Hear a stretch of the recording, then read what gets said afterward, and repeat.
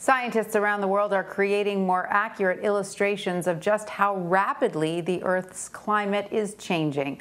Professor Ed Hawkins of the National Center for Atmospheric Science in the UK released this map recently. It shows shades of red and blue representing the amount of the planet's warming compared to other parts. Scientists say the map offers a clearer perspective of how unevenly the Earth's temperature is changing. CBS News meteorologist and climate specialist Jeff Berardelli joins us now to discuss. Hi, Jeff. So this map by Ed Hawkins is getting a lot of attention. What is so significant about it, and why are scientists calling it a warning? So, Tanya, I've seen a lot of climate maps, as you can imagine, in my career, and this really caught my attention. And here's the reason why. Look at these bright shades of red, and then right in the middle, a big blue bullseye. So one of these things is not like the other. Something is not quite right. That's what this image is indicating. And what's not right is that we have some cooling going on in a pretty large area of the northern Atlantic. Now, normally you'd say, well, cooling is good, right? We want some cooling to kind of balance out all the global warming. The problem is that this is a canary in the coal mine, a warning that the climate system, or at least part of it, is beginning to break down. And a big part of it, and that's the Gulf Stream system in the Atlantic Ocean, which transports warm water and warm air northward towards the North Pole and the northern part of the northern hemisphere. And so as that slows down the redistribution of heat, which is absolutely necessary, because remember, we have a lot more heat down in the equator than at the poles, and the natural system kind of redistribute that heat is the Gulf Stream system in the Atlantic Ocean, and that is slowly breaking down and slowing down because things are out of balance in the atmosphere. So can we take a look at this map, and can you kind of point out to us the areas of most concern? I mean, you can't miss that big, huge blue bullseye in the middle of all that red. But can you sort of, explain to our viewers exactly what they're looking at on that map?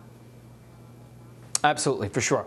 So where you see the red, that's the polar areas and the Arctic areas. There's the United States, there's Europe and Asia right there, and you can see that it's warming much more rapidly, 3 times the pace in the Arctic regions. But where it's not warming and it's actually cooling, and it's one of the only places on Earth, is where you see the really dark shades of blue. By the way, the lighter shades of blue are still warming. They're just warming relatively slower compared to the rest of the planet. Really, the only place that's cooling is right here, and that's why we're so concerned. But you can imagine with all of that heating up here in the poles, that's causing a lot of ice to melt. And that is what is causing that big blue hole in the North Atlantic and causing the Gulf Stream to slow down. Oh, interesting. So it's accumulating some of that melting ice. Is that what's going on there? That's exactly what's happening. In fact, I think we have a movie that we could show you on this.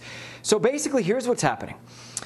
It's so warm up near the poles, warming, again, 3 times the pace of the rest of the planet, of the average of the planet, that it's causing a lot of ice to melt off Greenland. And that fresh water is flowing into the North Atlantic. Now, typically, the reason why the currents are able to move is they have an engine kind of forcing them along. That engine is sinking water in the North Atlantic. That's because the water is very salty, it's heavy, it's cold, it's dense, and it's sinking.